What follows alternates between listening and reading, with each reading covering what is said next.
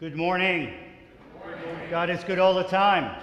All the time, God is good. Welcome to service this morning. You bless us with your presence. We welcome those who are watching over the YouTube feed, and we just hope this service is a blessing to you, and you bless us with your presence. We are grateful to have Kaitlyn Rager singing this morning with us, so thank you, Kaitlyn, for sharing your gifts of music.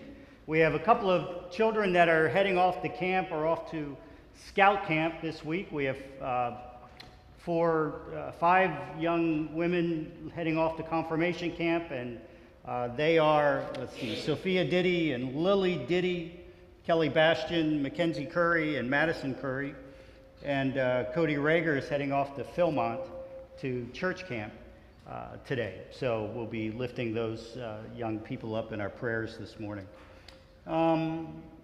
Let's see, virtual Vacation Bible School will begin next Sunday, the 27th, but Shannon Bastian will be in the narthex for those who want to register yet, children or grandchildren, and if they want to pick up the bags of the crafts and the different items that they need for Vacation Bible School. So Shannon will be in the narthex following both services this morning.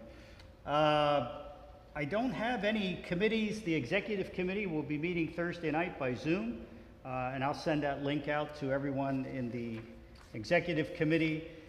Celebrations this week, birthdays, Mary Ann Ebersole has a birthday today, and Grace Swanger has a birthday on Tuesday, and Gloria Rathfin on Wednesday.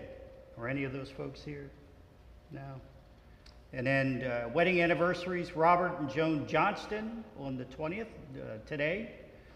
Martell and Geraldine Scheidler on the 21st, tomorrow, and Robert and Susan Workman on the 24th. Are any of those folks here? No. Anybody we missed? Birthdays. Liz. My daughter Lynn and my grandson Alice are visiting from Texas. Well, welcome. I would have gotten out of Texas this week myself if I lived there. It's 127 degrees or something like that. So. Well, welcome. We're glad you are here to bask in the warmth of Pennsylvania, but we're grateful to have you here. Thanks, Liz. Let's see. The memorial service for Shirley Van Winkle will be this coming Friday here at Zion. There will be a time to greet the family from 10 to 11 o'clock in the parlor, service at 11 o'clock, and internment for both Shirley and her husband Glenn will be at Fort Indiantown Gap immediately following the service. They are planning to have a luncheon afterward, after the internment back here at Zion. So in our prayer life this week, we add Jody Elvey, that is the brother-in-law of Maxine Elvey, who's been diagnosed with colon cancer. We add Thursa Weath, who is a friend of mine, but they are also joining the church here. She is cancer, and Bob Elliott, who is in rehab. And then we are taking off our prayer list, Mike Ferdiga. We continue to pray for Diane Schubert, for Tom Dirk, Rod Holland, Reverend Sharon Blezer, Joyce Miller, and Ginny Long. Those are, happy Father's Day to the fathers in our congregation. We need to do a blessing for them, so let's pray. Heavenly Father, we're grateful for the men in our lives, for the fathers that we have known, the fathers we have not known, those who have served that role as a father in our lives. We're grateful for their love. We mourn their loss if they are no longer with us. We pray that they will be remembered and honored and loved, not only today, but throughout our lives. In Christ's name we pray. Amen. Let's prepare our hearts and minds for worship with the prelude.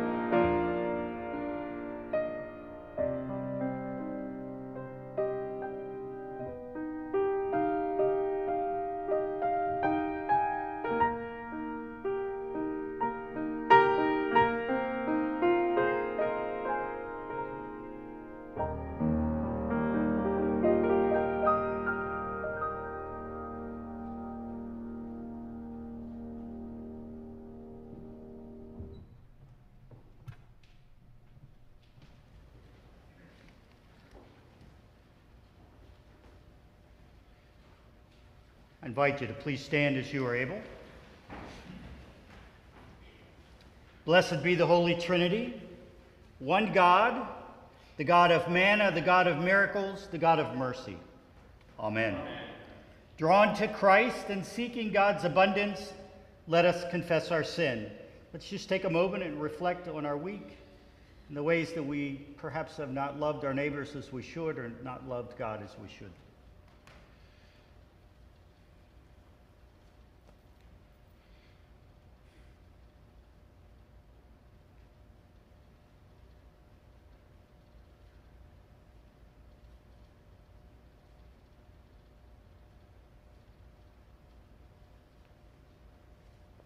God, our provider, help us.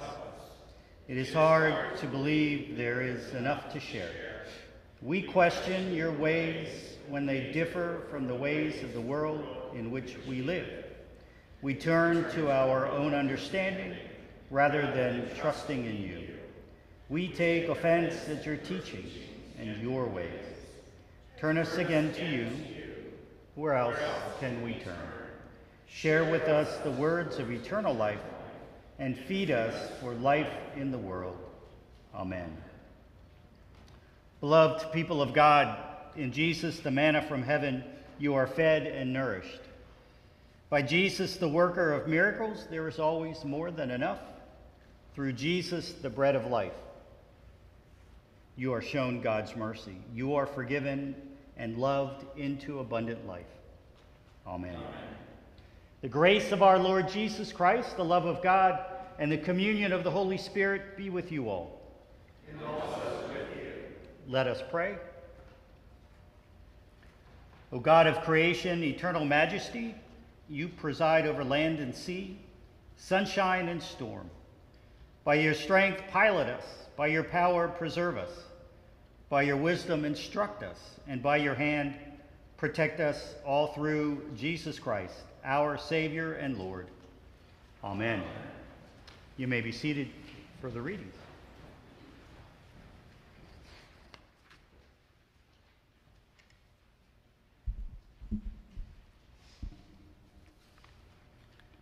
The first reading is from the chapter 38 of Job. The Lord answered Job out of the whirlwind. Who is this that darkens counsel by words without knowledge?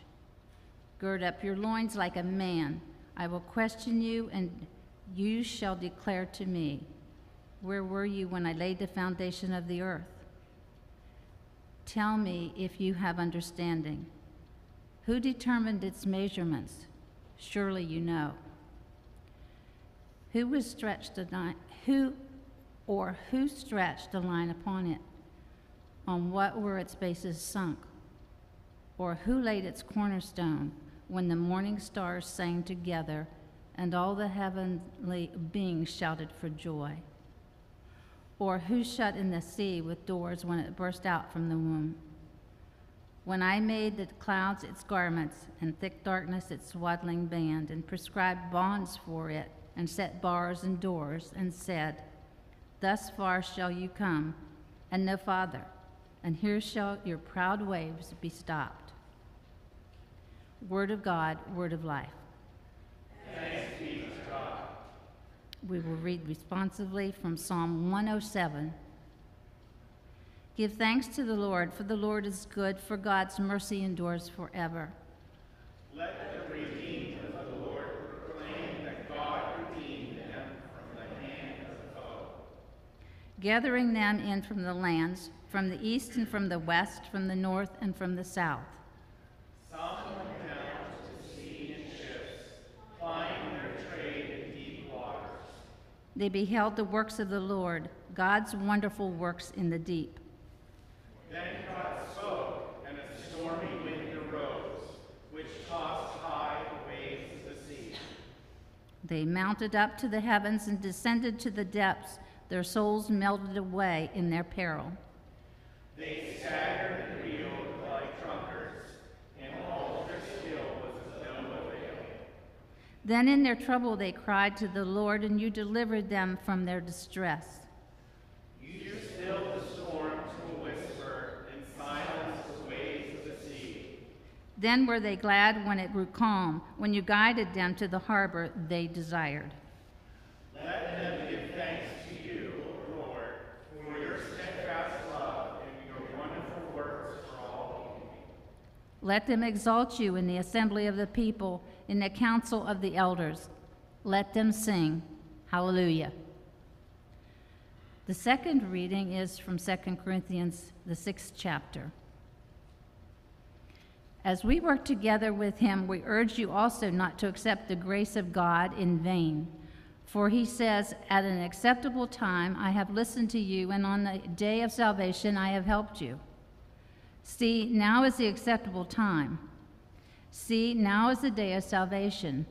We are putting no obstacle in anyone's way, so that no fault may be found with our ministry.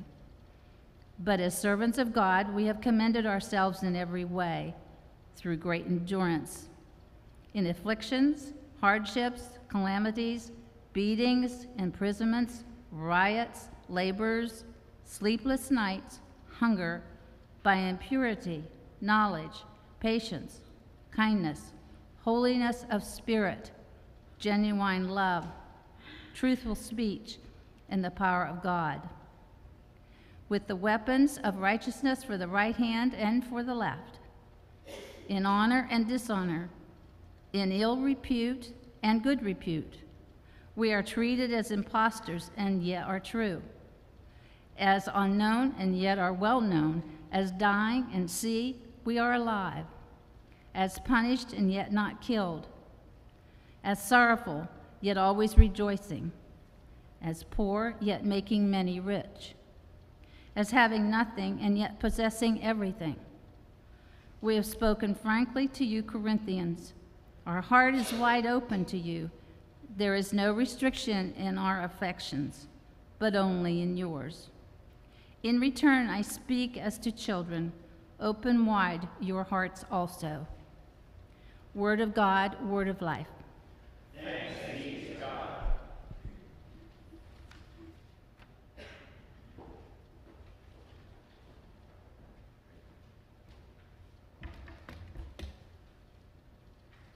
I invite you to please stand as you are able, and let us read together the gospel acclamation.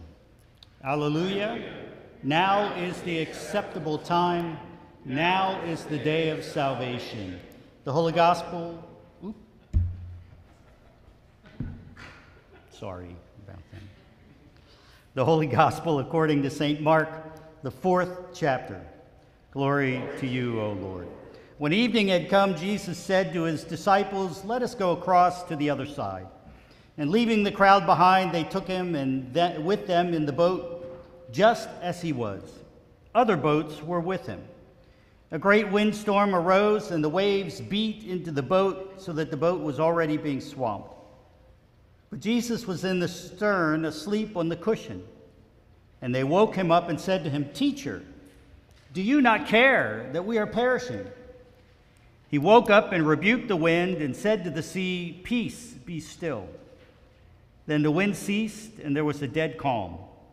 He said to them, "Why are you afraid? Have you still no faith?" And they were filled with great awe and said to one another, "Who then is this, that even the wind and the sea obey him?" This is the gospel of the Lord. Praise to you, O Christ. Please be seated.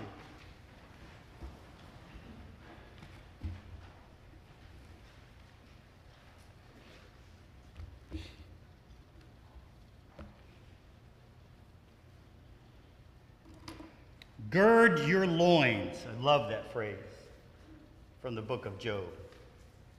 Gird your loins. We have a sense of what it means. We know what that in our society today. Back in the days of ancient Near East, it had a different meaning.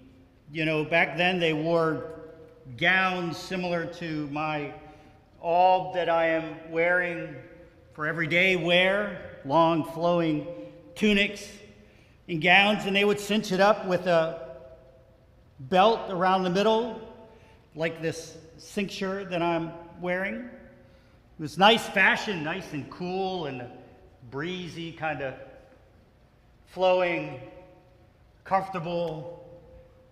It was good for everyday wear. It was bad for fighting. As you can predict, the hem, I don't know how you women wear long dresses, I'm telling you, because I can't even get up and down the sacristy without tripping and breaking my nose on the steps from this alb. So when the ancient Hebrews would fight the Philistines, the men would take the hem of the tunic and they would pull it between their legs and up towards the back, and then they would wrap it around and tie it in the front. They would make it like a pair of ancient shorts, which was great for battle. It was great for fighting. So to gird your loins means to get ready for battle. Get ready for hard work. The NIV, the New International Version of the Bible, translated as brace yourself like a man. It fits perfectly for what was happening in Job. You know, for 35 chapters, Job was complaining to God. He was arguing with his friends. He was in this verbal battle. And finally, God, who had said nothing throughout this whole 35 chapters, God finally speaks. He comes out of the whirlwind and he says to Job, in essence, quit complaining and brace yourself like a man.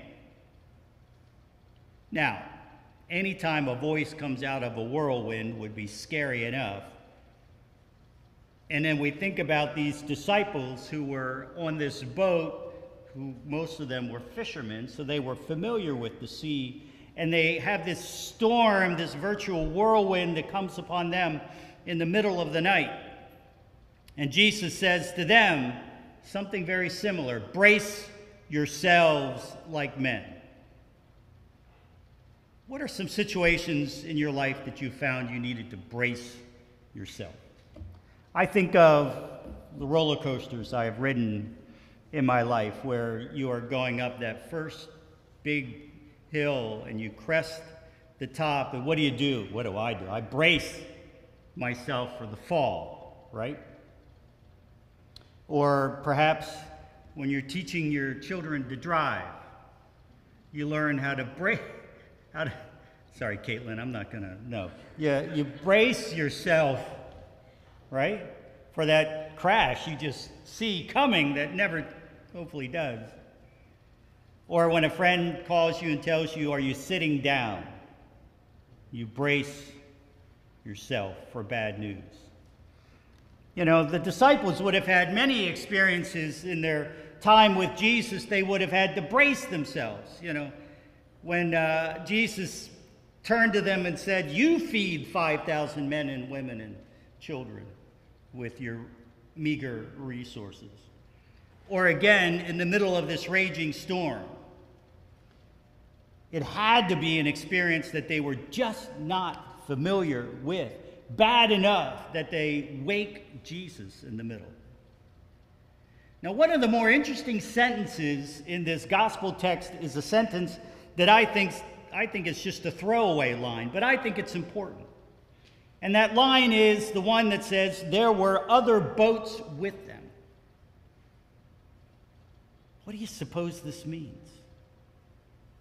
Besides the fact there were other boats with them. Is it significant? Well, I like to think that it is very significant. It doesn't matter who were in the other boats. It just matters that they were there. There were other people caught in the same dark and stormy night, as Snoopy would write. There were others who were being tossed about the sea, other boats that were being swamped, others who had have felt as if their lives were in danger. And then it happened, right? The winds stopped. The sea became smooth as glass. The dark and stormy night became the perfect night to be on the sea. And you have to wonder what the people in the other boats would have been thinking, because they would not have known that it was Jesus who stilled the storm. Without knowing it, these people benefited from the actions of Jesus. just by being in proximity. So what's the implication for us in our text? It's true that, like the disciples in the boat with Jesus, we become preoccupied with what is happening in our own boat, our own sense of survival, our own struggles, our own fears, our own illnesses, our own troubles and changes and storms. Why should we care about what's happening in other people's boats? Well, this text reminds us, or it helps us to remember, that we can't forget about those in other boats, because if we do, well, I guarantee you Jesus doesn't forget about what's happening in their boats. Those in the other boats also will experience the acts of Jesus just by being in proximity to Jesus. That means then that even if our minds and our efforts are not particularly focused on others, the other boats in our lives, the other boats around our church, those people will still be impacted by their proximity to us when we act, when we live in response to the unmerited grace of Jesus Christ. You know, with the actions that our church council and this congregation has authorized over the past few weeks, actions like selling the properties on Rosanna Street, the actions to begin the repairing and the refurbishing of the physical structure here at Zion, we are in need of girding our loins. We are in need of getting ready for hard work. It's already happening. People are looking at how we will begin to put into motion the things that have been voted on. And we're faced with the question, well, what will our ministries look like during and then when we are completed with these actions? The people around us will still receive the blessings that will emanate from this congregation, its individual members, our collective actions, just through our mere presence. And you might say, well, how? Well, first, the fact that we will continue to gather each and every Sunday morning for worship means that we will continue to pray for those in our midst, those who are in earshot of my words right now, those across the country, those around the world. When we pray for our brothers and sisters in Christ, those in pain, those that are homeless, those that are experiencing loss or grief or pain in any way, they are benefiting by being in proximity to Jesus. And they may not necessarily know that we're praying for them. And when we gather every Sunday to hear the word preached and to hear the words read and to receive the sacrament, we never know what we might hear in the words that we read in Scripture, the words that are preached, the experience that you have with the presence of Jesus and that bread and wine of communion. It calls us to action. It calls us to be transformed. All of the means of grace that we offer through the church are to lead us to live lives of greater righteousness.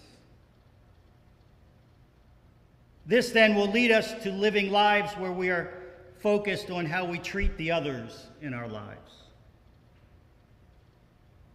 And they may recognize that it is because we love Jesus that they experience the love and the mercy of Jesus, and yet may not hear it themselves, but feel it in ways that we treat them or minister to them. The others in the boats around Jesus realized the storm suddenly ceased, and they would have wondered why. People that come in contact with you or the ministries of this congregation will experience a love that they may receive that will be a momentary cessation of their storms in their lives. And they'll be grateful for the how, even if they don't understand the why. So whatever happens from this moment forward as we move through this summer of change, whatever happens will require that we first gird our loins, that we first prepare for work. First, the work against evil and against fear and against worry. But we also prepare for the work of the church that begins with prayer. We surround ourselves with prayer because as we see across our nations, even just getting up in the morning or just coming to church can be a life-threatening experience because evil will not stop even at the doors of the church. So we must gird our loins. No matter where we are, no matter what is happening, no matter if the seas are glassy and calm or the storms are raging around us, we need to be constantly praying for the love and mercy and peace of Christ to fill our boats. You do know the Latin word for boat is navis. That is where we get the word nave, which is the center part of the worshiping space in this building. So you are sitting in the nave. And in many churches, not so much here, but in many churches when you look up, you feel as if you're sitting in a boat that's turned upside down.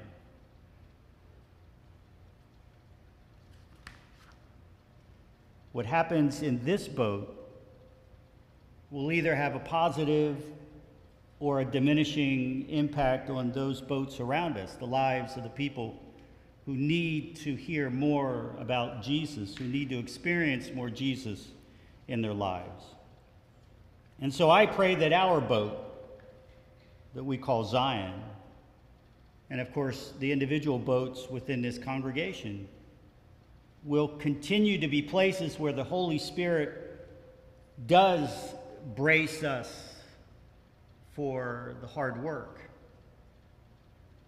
of love for others, and the hard work for battling evil. Amen?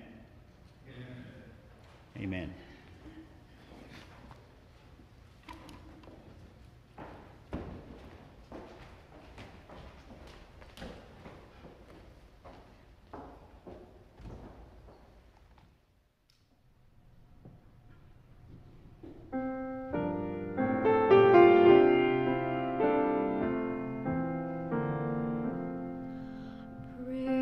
Praise, you are my rock. The wind, the waves are high.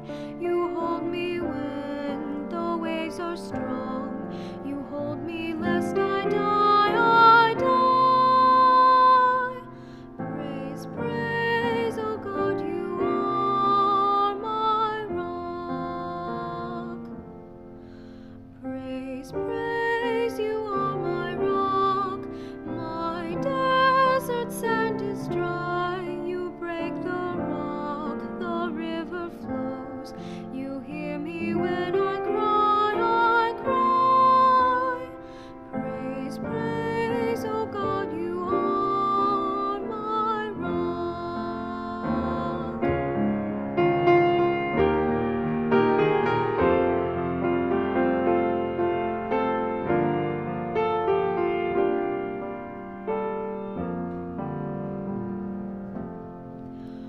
Praise, praise, you are my rock. You calm the fear and pain. One word of faith, and I am well. I rise to praise and walk again. Praise, praise, oh God, you are my rock.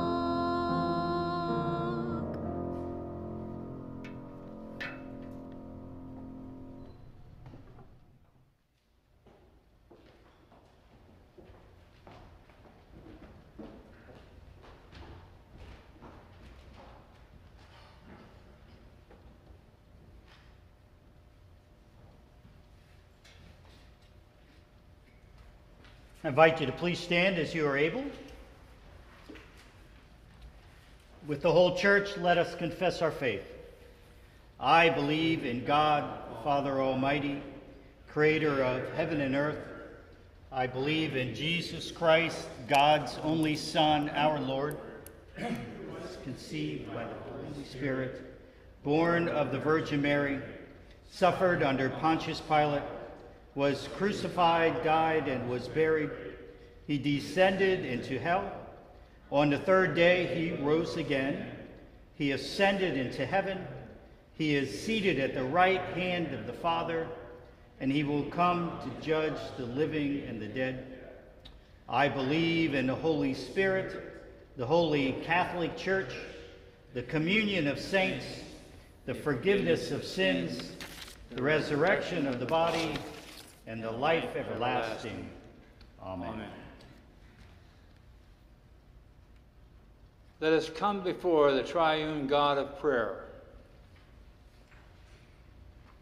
O God, you have gathered your people from the east and the west, north and south. We pray for the missions of the church throughout the world, that your steadfast love may be known to all people. Lord, in your mercy, hear our prayer. You laid the foundations of the earth, and the waters are the tomb of creation.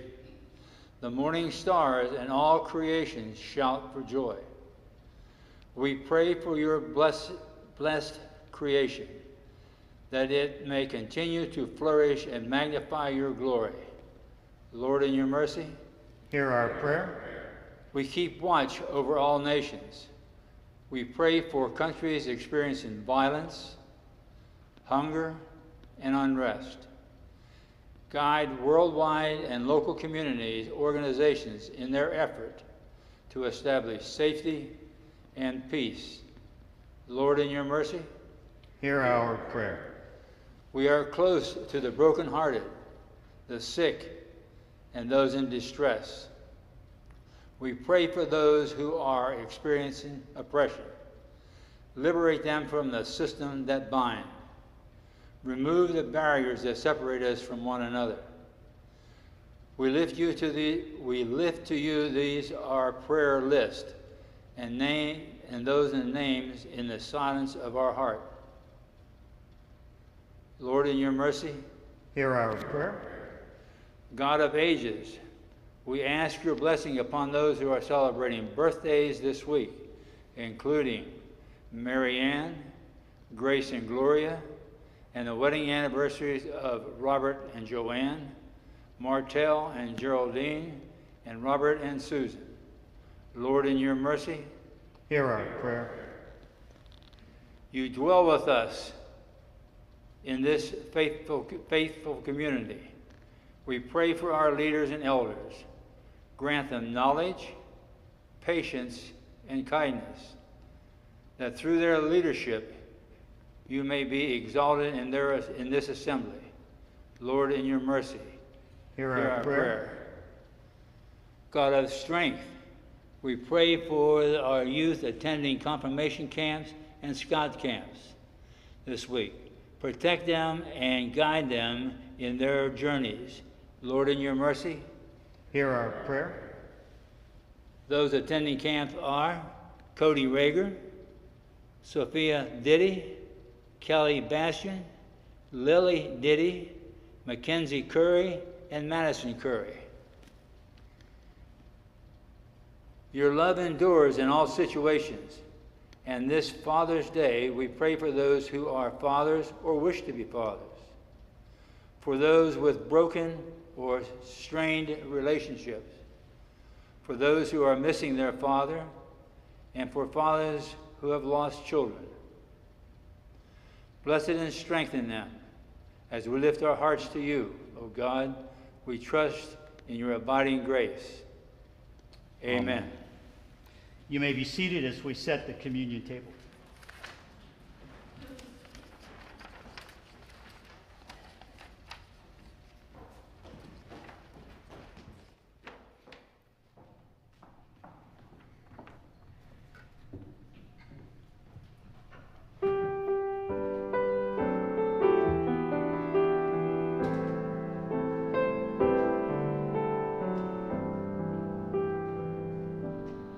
Over my head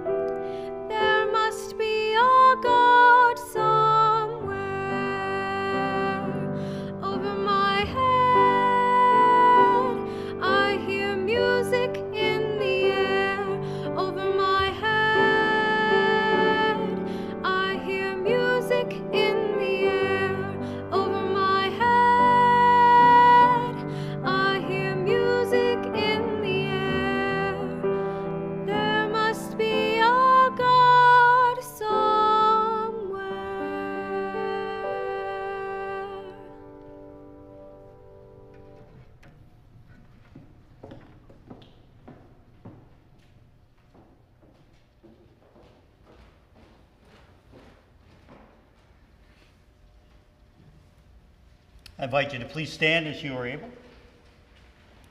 Let us pray. Blessed are you, O God, ruler of heaven and earth. Day by day you shower us with blessings. As you have raised us to new life in Christ, give us glad and generous hearts, ready to praise you and to respond to those in need through Jesus Christ, our Savior and Lord. Amen. The Lord be with you. And also with you. Lift up your hearts. We lift them to the Lord. Let us give thanks to the Lord our God.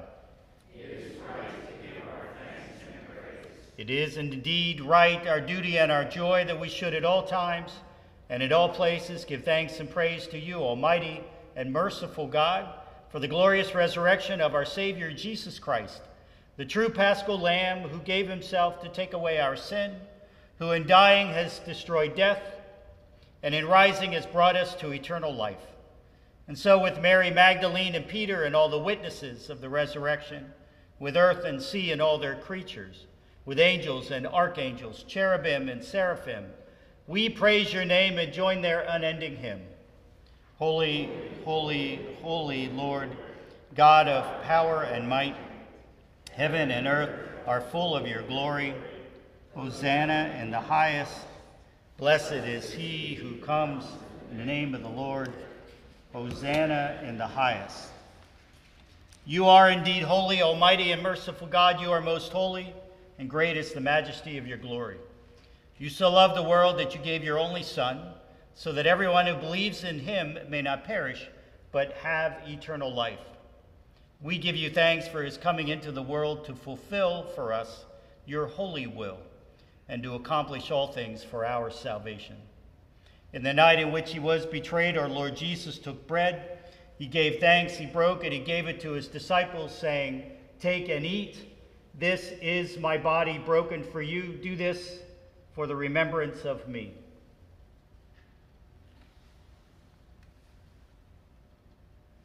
And again after supper he took the cup. He gave thanks, he gave it for all to drink, saying, "This cup is the new covenant in my blood, shed for you and for all people for the forgiveness of sins. Do this for the remembrance of me."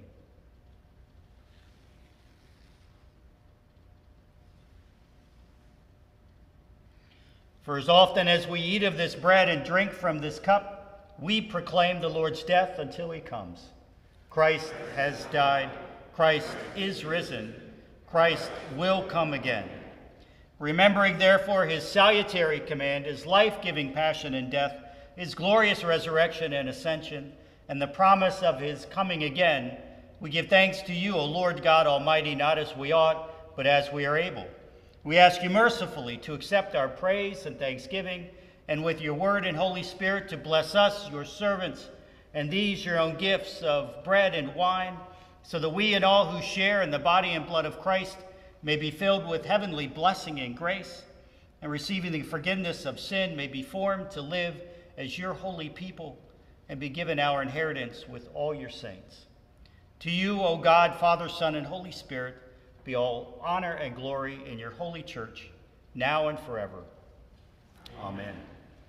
Gathered into one by the Holy Spirit, let us pray as Jesus taught us. Our Father, who art in heaven, hallowed be thy name. Thy kingdom come, thy will be done, on earth as it is in heaven.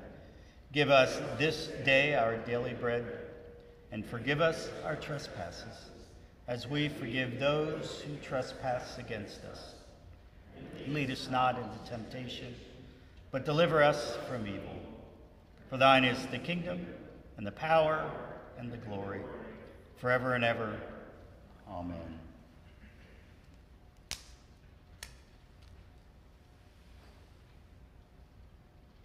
Come to the banquet table where Christ gives himself as food and drink. Thanks be to God. You may be seated. We do have the communion cups in the back. If you forgot to pick one up on your way in, we have ushers in the back that'll bring you one. I don't see anybody with their hand raised. We start with the wafer portion. We do this as a community. We take that covering off. I just ask that you hold that wafer up with me. This is the body of Christ given for you. Amen.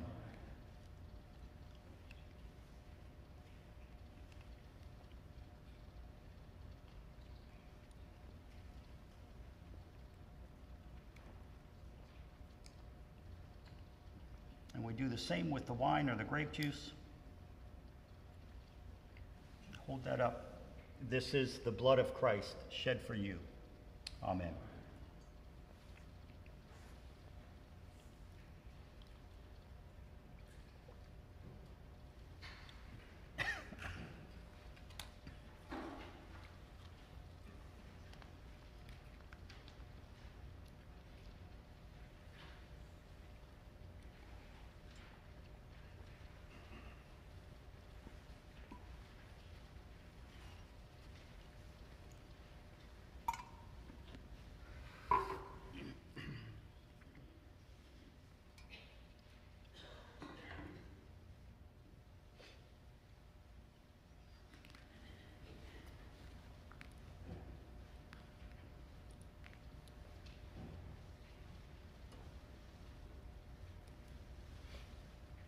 Please stand as you are able.